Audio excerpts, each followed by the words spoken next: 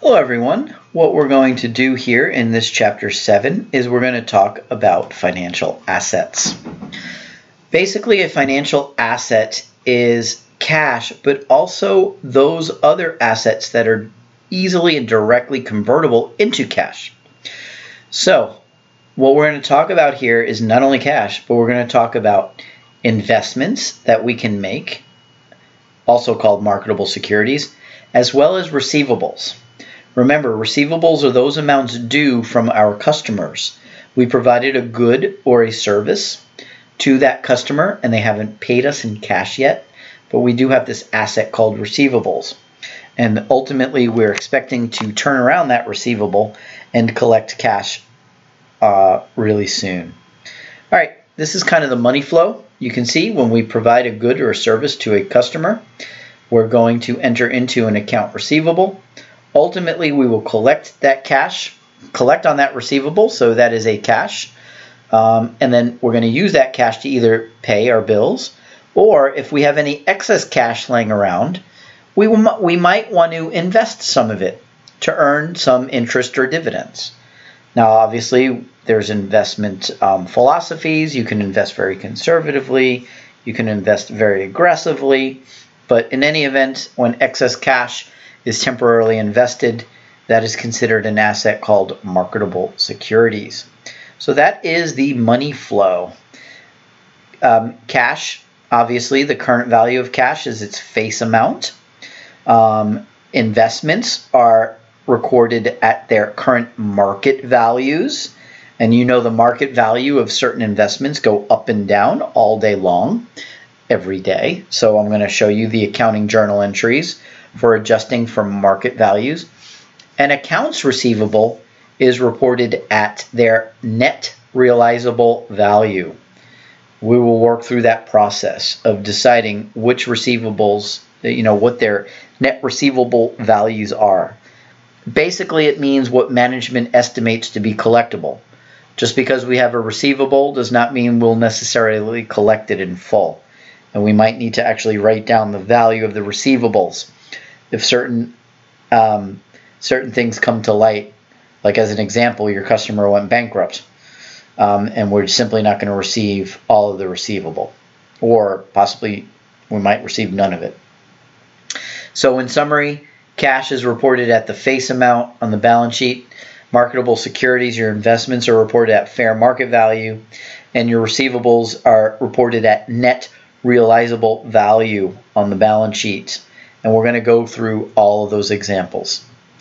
Cash basically represents cash, money orders, checks, traveler's checks, bank card sales. Basically anything on deposit is defined as cash. A cash equivalent in cash is usually reported on the same line item in the balance sheet. A cash equivalent is considered something that is very safe. It's got a very stable market value, and it usually matures within 90 days of the date of acquisition. It could be a T-bill, it could be a money market fund, it could even be a very quick short CD, certificate of deposit.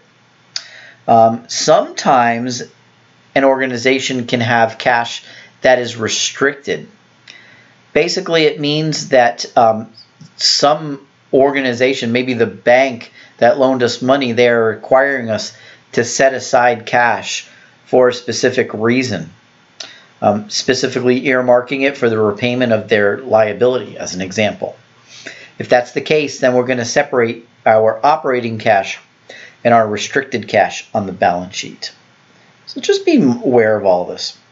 A line of credit basically means that the bank has agreed to advance us money in the future should we need it, up to a limit, of course. If we do not draw upon that line of credit, there's no liability.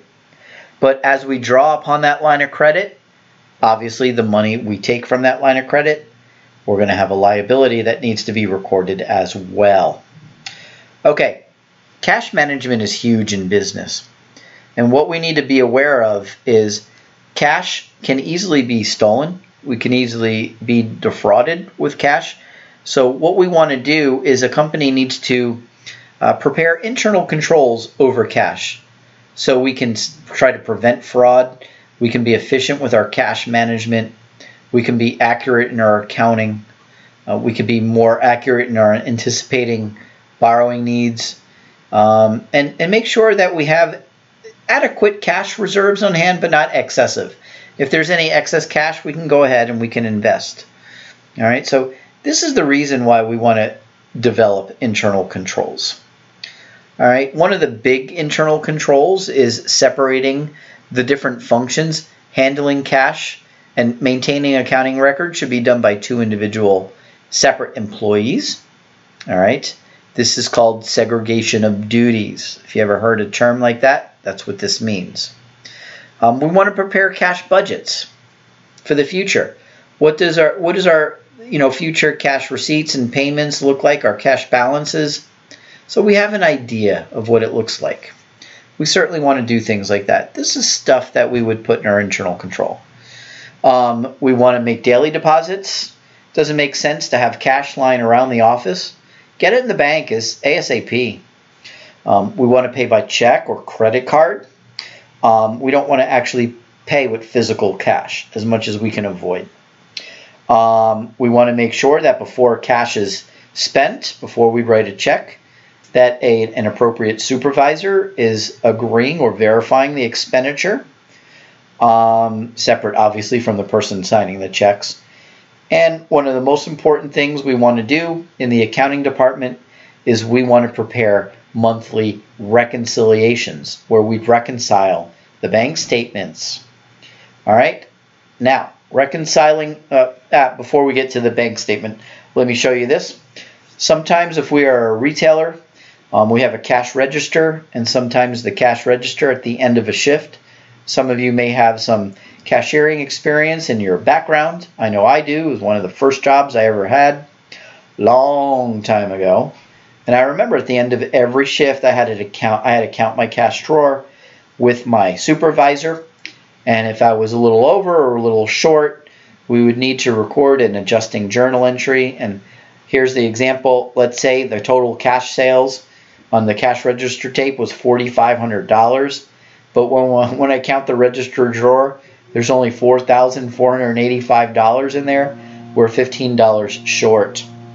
You would have to record this journal entry as you see down here. We would debit the cash over and short and credit cash.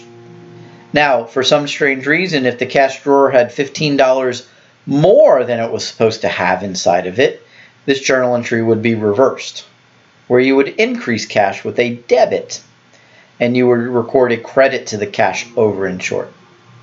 The cash over and short typically is recorded as a miscellaneous expense. Okay. All right, now let's go to a bank reconciliation. A bank reconciliation is when we try to reconcile the the bank balance on the bank statement and the general ledger balance for cash. There are going to be differences because sometimes there are transactions that we know about that we've already recorded in our general ledger for cash, but the bank doesn't know about it yet. Let me give you a couple examples. Deposits in transit. Deposit in transit is when we record a deposit, usually on the last day of the month, all right, and then we bring that deposit to the bank, and maybe the bank does not actually officially record it until the first of the following month. Well, as of the last day of the month, that is cash that we're showing in the cash ledger, but the bank's not showing it. That's a deposit in transit. Next, outstanding check. This is the opposite. This is when we write a check and we've reduced it from our cash ledger balance, but the bank doesn't know about it yet because the person we wrote the check to has not presented it for payment. Okay? Therefore, that is a difference between the cash ledger, which the cash was reduced, but the bank statement was not. That is called an outstanding check. And also, there's going to be situations where the bank knows about certain transactions that we don't know about yet. That could be like the bank could have collected a receivable for us. That's something that we would want to take into consideration on the reconciliation, where it was recorded on the bank side but not on our ledger yet. Maybe the bank recorded bank service fees and they took money out of our account. We don't know about it yet until we got the statement. So these are various examples where the bank may necessarily know about something that we don't. Okay, here's an example. Let's work through this. This is what a bank statement looks like, and I'm sure everyone has their own bank statements and they pretty much get the idea. So here's the bank statement for July 31, 2018. So the beginning balance was the previous statement balance in this example, $5,029.30. Add up all the deposits for the month, $7,186.91, and subtract out all the checks written as well as the other decreases. We can see that here, totaling $7,216, and so the ending balance is $5,000.17. I want you to take a look at a few things. Like on the deposits, do you see this CM? CM stands for credit memo. INT stands for interest. So the bank gave us credit for $500. Maybe they collected a receivable for us. INT, they gave us interest. This is very generous today's day and age, right? Where everyone's getting interest on their checking accounts. We don't see that too much nowadays. Now about on the debit side, we have these checks clearing, but we have a few things here. DM stands for debit memo, $5. I'm not so sure what that is. Maybe it's, I don't know. Maybe some sort of bill was paid for $5 and our account was debited. NSF. Some of you may have heard that term before. NSF stands for non-sufficient funds. So here's a check for $50.25 that we thought our customer paid us, but we found out that it was a bad check. Non-sufficient funds. And so what the bank does is they take it back out of our account. And then SC stands for service charge.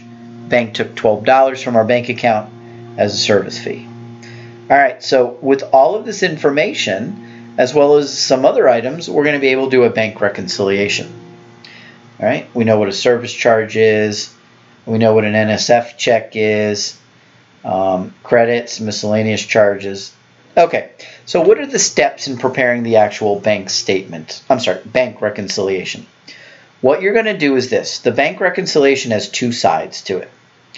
First, we're going to compare the deposits in the bank statement with the accounting general ledger for the cash account. Any deposits not yet in the bank statement but went through the cash ledger, they are deposit in transit. Next thing we're going to do is we're going to compare the checks. The checks paid that went through the bank statement, compare it to the general ledger, the cash ledger. Any checks that we actually issued and we took it out of our bank balance on our cash ledger, but the bank doesn't know about it yet, that is a reconciling item. All right, any debit or credit memos the bank issued that we don't know about, that's a reconciling item. Any other adjustments like service charges, NSF checks, and the like, those are reconciling items. All right, and then the last step is as follows. Any adjustments on the ledger side of the reconciliation, we are going to record as an adjusting journal entry. Okay, this is what we know. Here's the example. July 31, there was a bank statement. We saw the ending bank balance. We saw this from a few slides ago. It's $5,000.17. The cash ledger was $4,262.83. Now I'm going to go back and forth between the actual reconciliation and the information given. There are two sides to the reconciliation. We're going to start with the balance for the bank, in this case $5,017. And here's a double underscore, so that concludes the first half of the reconciliation. And the bottom half, balance per our cash ledger, $4,262.83.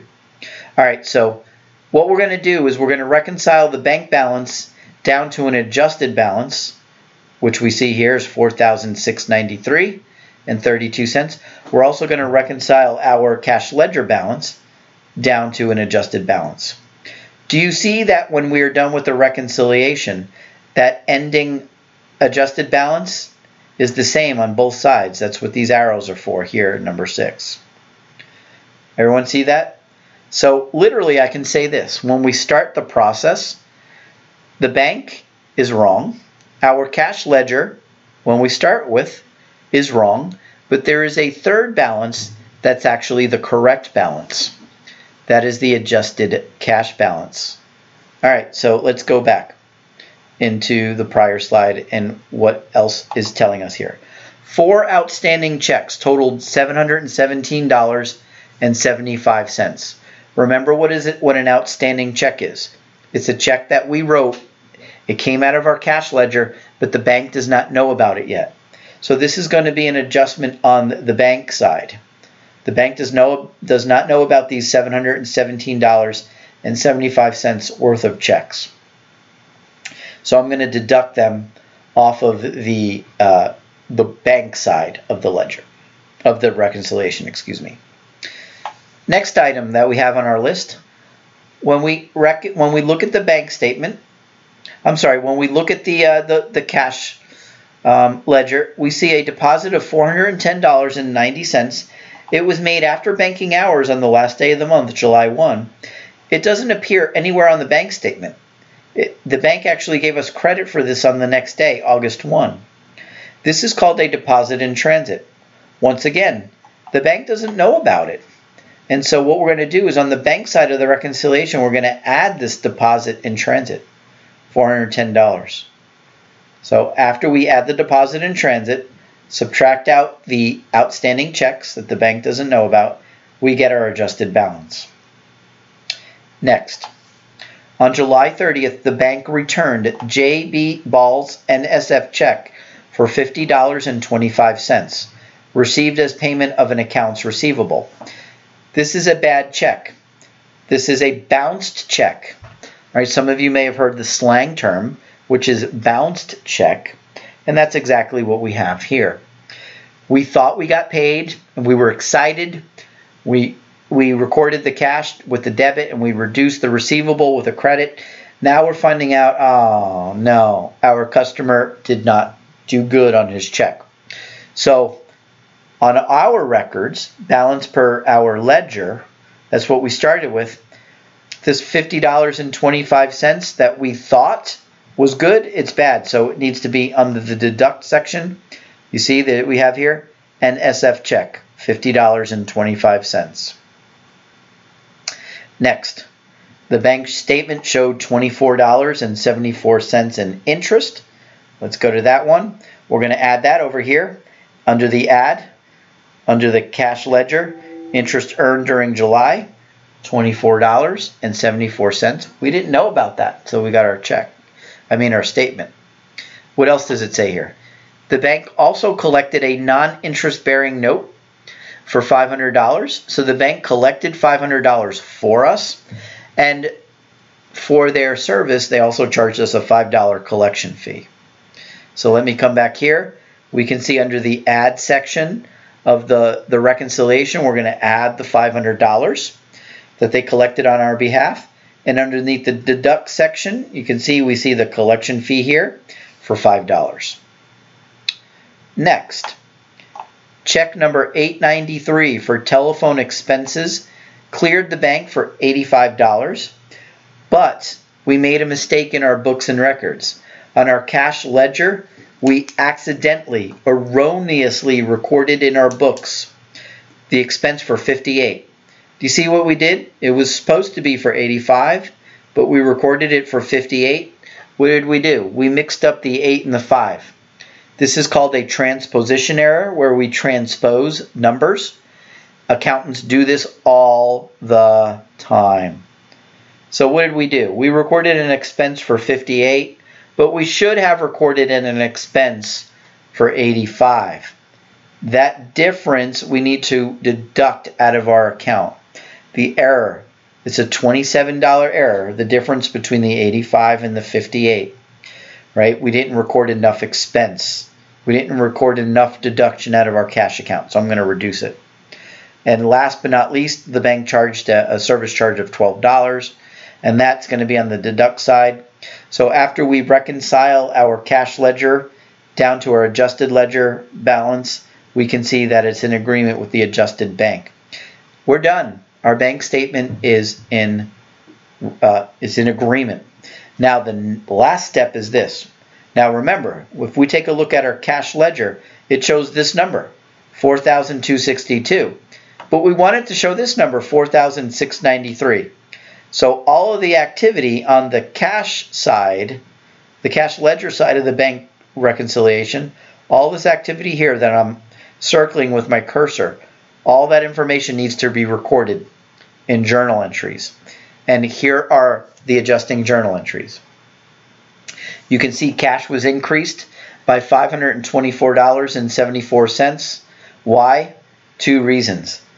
The bank collected a $500 note receivable for us, so we will reduce the note receivable with a credit, and they gave us $24.74 in interest on our account balance.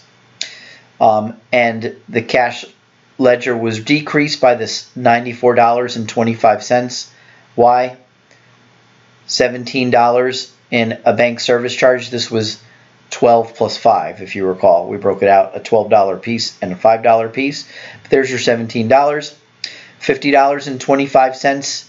We thought we collected a receivable, but it was a bounced check, so we have to reinstate the receivable with a debit. And the telephone expense, where we transposed the 5 and the 8, and the 8 and the 5, and we did not record $27 worth of expenses as we should have. After we recorded these adjusting journal entries as a result of the bank reconciliation, our cash ledger balance is going to equal what we want it to equal, and that would be the adjusted balance per the bank reconciliation, the $4,693.32. Okay, so that part of the PowerPoint presentation deals with cash. We have cash over and short from counting the register. We have internal controls to establish. And of course, we have reconciling the bank statement at the end of every month. Okay, the next part of the presentation deals with investments. This is when we have excess cash lying around and we want to invest. All right, and so let's go through an example. Foster Corporation purchases a short-term investment, 4,000 shares of the Coca-Cola Company on December 1. Foster paid $48.98 per share, plus a brokerage commission of $80. Now I want you to take a look at the orange box on the bottom of this slide. What happens is this orange box describes what is going on here. So the total cost is $48.98 times 4,000 shares plus an $80 commission fee. If you do the math, that works out to $196,000. So $196,000, how many shares are we buying? 4,000 shares. So our cost per share is $49 each. Keep this 49 in mind, in the back of your mind. We're going to need it in the very near future. But anyway, for purposes of this journal entry, we're going to increase this asset called marketable securities. That is an investment account. It is an asset. And we're writing a check, so we will reduce cash with a credit. That was on December 1st. Now, 2 weeks later, on December the 15th, Foster Corporation receives a 30-cent per share dividend on its 4,000 shares of Coca-Cola. 4,000 times 30 cents each, that works out to $1,200. We got a nice check in the mail. So we're going to increase cash with $1,200 with a debit, and we're going to record dividend revenue. We've earned it. Revenue, as you know, will get increased with a credit. All right, that was December 15th. Now, 3 days later, we go to sell. Not all 4,000 shares but we decided to sell some of it. We sold 500 out of our 4,000 shares. We sold it, and we sold it for $50.04 per share, but we also paid a brokerage commission of $20. So if you take a look at the orange box on the bottom of this slide, we can see what did we actually receive. We received $50.04 times 500 shares, and subtract out a $20 commission, we actually received $25,000. So that is why in the journal entry, we're going to increase the cash account with a debit of $25,000. Now what we need to do, and this is something that's new to you at this point in the course, we need to reduce the marketable securities for the same amount that we actually increased it at. If you recall from the prior slide, do you remember our cost per share worked out to $49 per share? So we just sold 500 shares. So I'm going to reduce the marketable securities account by 500 shares times our cost basis, which is 49. That works out to 24,500. Because we received more cash than the original cost, $500 difference, that is a gain. A gain works like a revenue. Gain will be recorded on the income statement, and it will increase net income. If we sold this at a loss, we would actually have a debit here for a loss on the sale of investment. Losses work like expenses. They reduce net income. So it's very important you understand how that works. And here's an example of that. A couple days later, December 27th, Foster Corporation sells an additional 2,500 shares of its Coca-Cola stock. So remember, we originally bought 4,000 shares, we sold 500 shares, and now we're selling an additional 2,500 shares. Selling price is $48.01, less a 25% brokerage fee. If you take a look at the orangish box on the bottom of the slide, you can see our sales proceeds, $48.01 times the 2,500 shares, minus a $25 brokerage fee. We are actually receiving $120,000 in cash. So I'm going to increase my cash account with a debit, $120,000. Now remember, our cost basis is $49. So 2,500 times $49, that means we're going to reduce the marketable securities account by this $122,500. We received less than what our original cost is. That is a loss.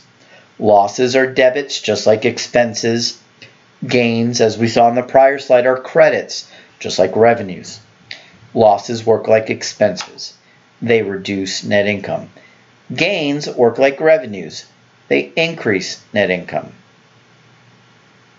Okay, now at the end of the year, we only have 1,000 shares left because we originally bought 4,000 and we sold 3,000 shares. So at the end of the year, December 31, we're ready to prepare a financial statement.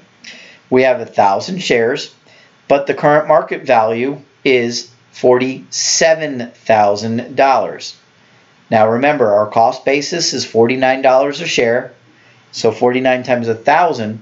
So our cost basis is $49,000, but it's got a current market value of $47,000. As we said earlier in this presentation, is marketable securities are reported on the balance sheet at market value. Now the original cost, like I said, was $49,000. The market value is $47,000. We have a $2,000 decrease in the marketable securities. So at the end of the year, on December 31st in the General Journal, we're going to reduce our asset called marketable securities. We would do so with a credit, and we're going to, instead of debiting a loss, we're going to debit, look at what this account says, an unrealized holding loss. We didn't lose the money yet because we didn't sell it, but it's a paper loss. It's a loss at this moment in time. Now that could go away. It can turn into a gain in the very near future. But as of this moment in time, it's an unrealized loss. Now, how is that presented in the balance sheet? Well, take a look at it. Look at the red over here in the assets.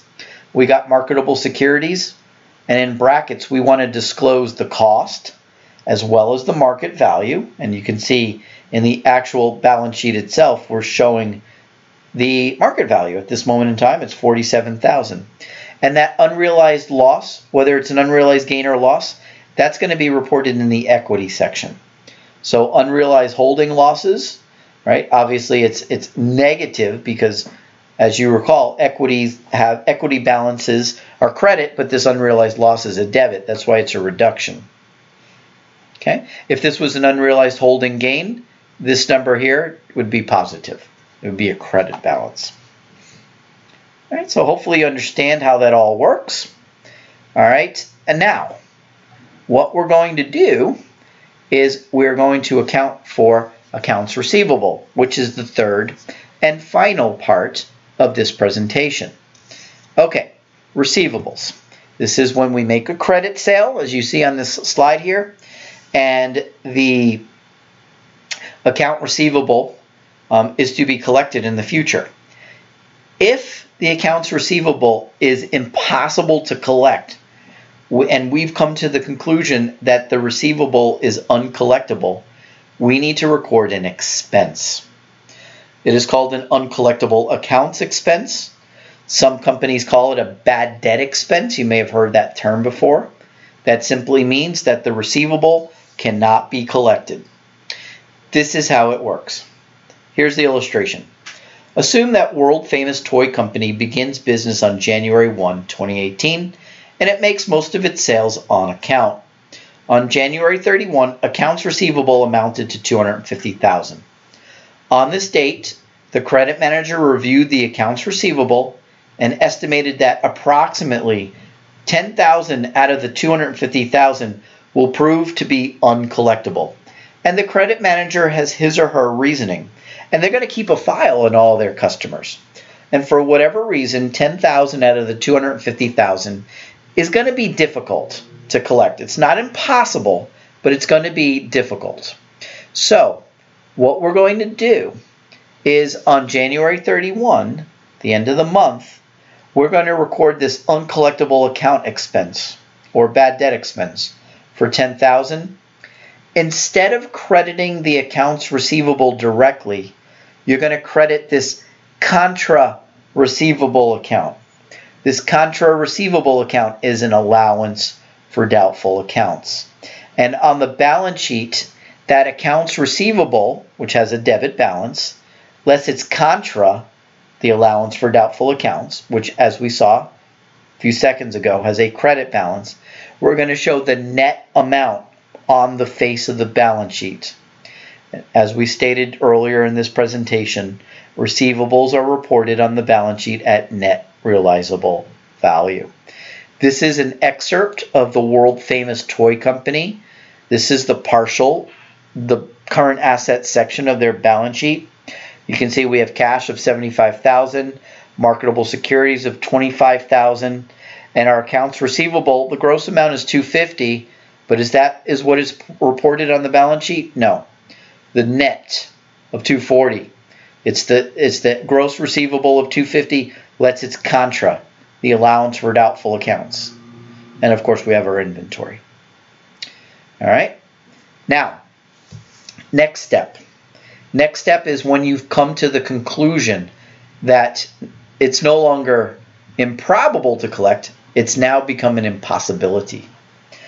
That is the next step. What we're going to do is you're going to write off the allowance for doubtful accounts. Let's read. To illustrate, assume that early in February, world-famous toy company learns that Discount Stores, which is one of their customers that owes them money, it's gone out of business. And the $4,000 account receivable from this customer is now worthless. So now what we're going to do is we're going to take that allowance for doubtful accounts that we established when we thought that the receivable was uncollectible. Now we've come to the foregone conclusion. It is absolutely 100% uncollectible. And this is called the write-off journal entry. And as you can see, this is a typo here. It should say February 5th.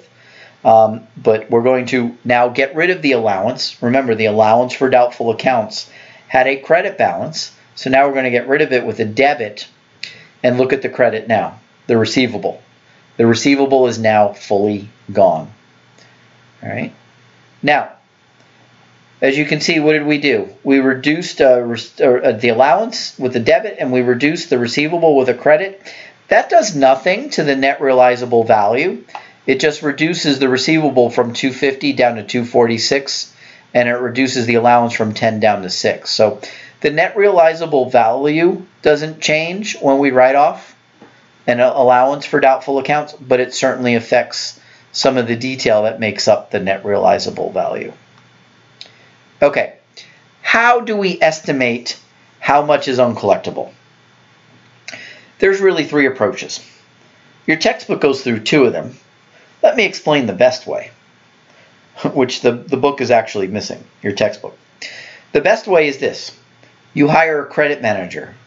You make sure that credit manager has a file on each and every one of your customers.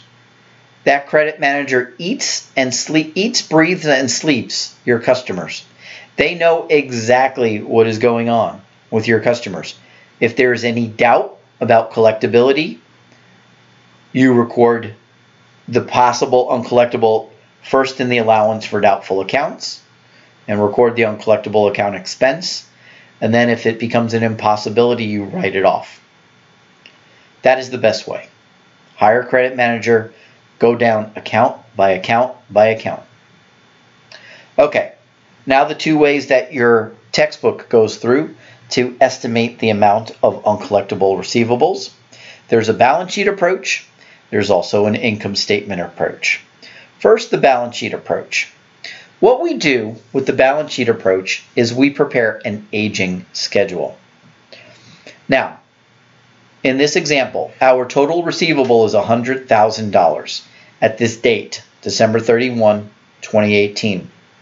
When we look at the details of that $100,000 in receivables and we break it down by how old it is, $51,000 of it is not yet due. It's basically brand new.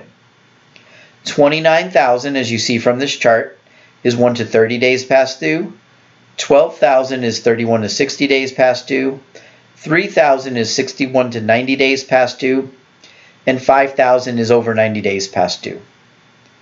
Now, hopefully you will all agree with me that as a receivable gets older, it becomes more difficult to collect. I would imagine most of you, if not all of you, I hope all of you, would agree with that statement. And so what the organization does is they put together, and the credit manager helps with this, the percentage, and they use past historical activity to help us with these percentages. So not yet due, $51,000.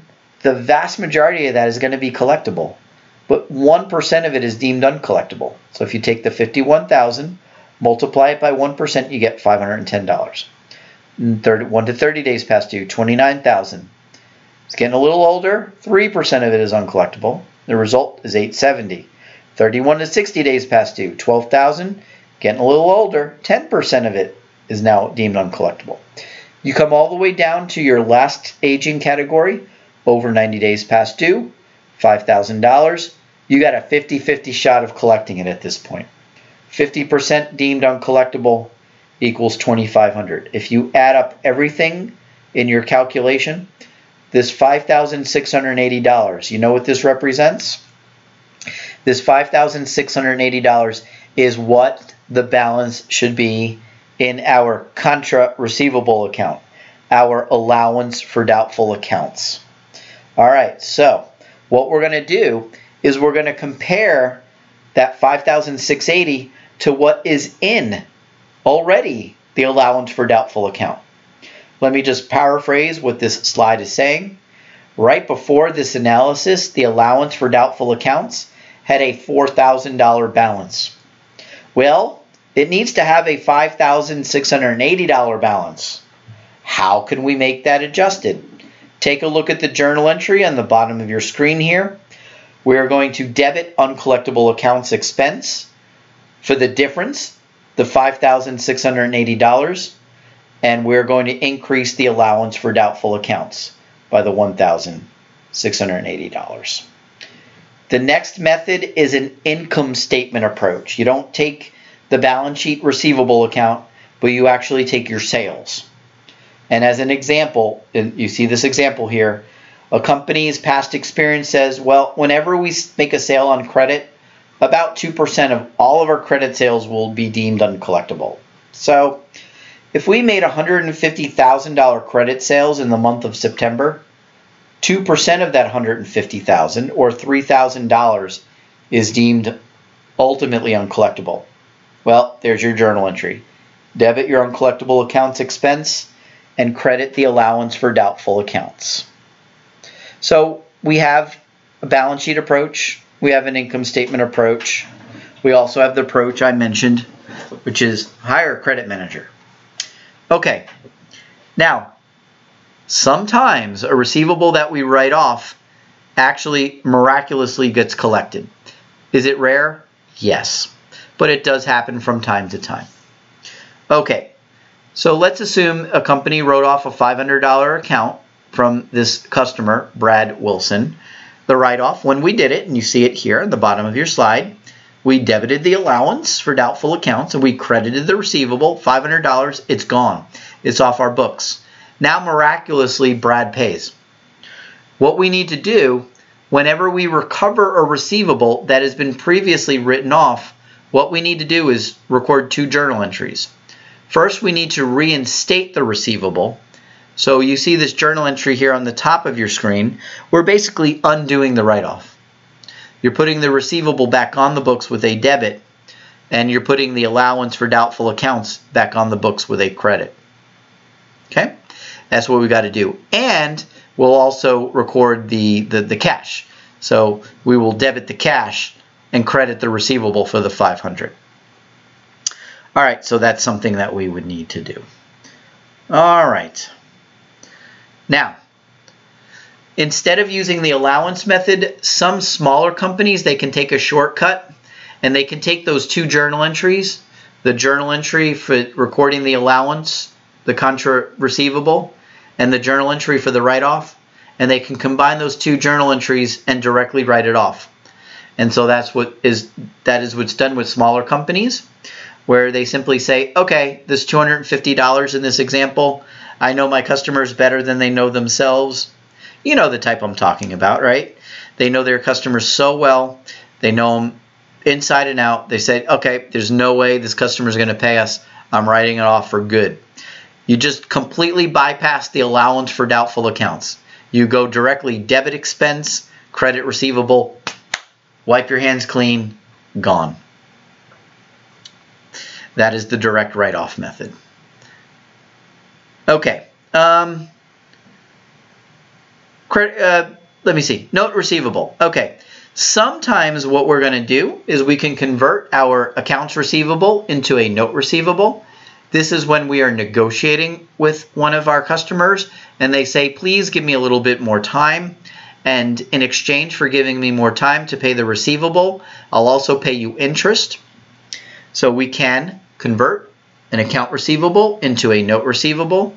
And if we do calculate interest, I just want to show you here, and we will study this, of course, in a future chapter as well. But there is a formula for interest, and that formula is as follows.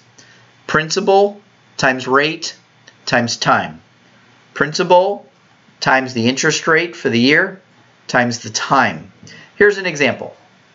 Interest rates are on an annual basis. So as an example, a $200,000 note receivable, it's a 6% note receivable. It's computed as follows.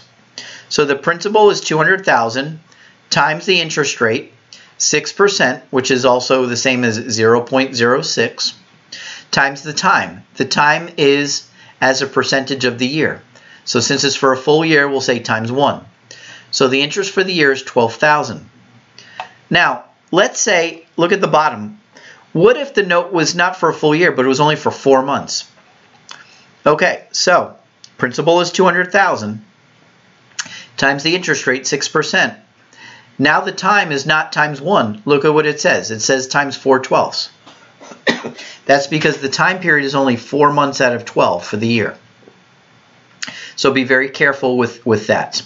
And so if we convert an account receivable into a note receivable, you would record a journal entry as follows: debit note receivable, credit accounts receivable. And we do that on December 1. We recorded and we made a 3-month 6% note receivable. And at the December 31st, 1 month into the year, and we're preparing financial statements, we have to accrue 1 month's worth of interest. And so here's your formula: 60,000 principal times 6% rate times the time, 1/12, 1 month, $300. Debit the interest receivable, credit the interest revenue, and we'll collect the interest receivable, hopefully like the note receivable. All right, and 3 months later, we collect not only the $60,000 note receivable, we collect the $300 interest receivable for December, and we also collect the $600 interest revenue for January and February. And you can see the formula down here: 60,000 times 6% times 3/12 is $900 total interest, but $300 was revenue in the prior period. $600 is interest for January and February. So hopefully that all makes sense. And then the last slide I'm going to talk about is the customer could default on the note, and then you got to in turn take the note receivable and all of the interest earned on that note back into an account receivable and go back to square one and try to collect it. All right, so this is a great chapter. It went through financial assets, we went through cash, we went through accounting for marketable securities, as well as accounts receivable.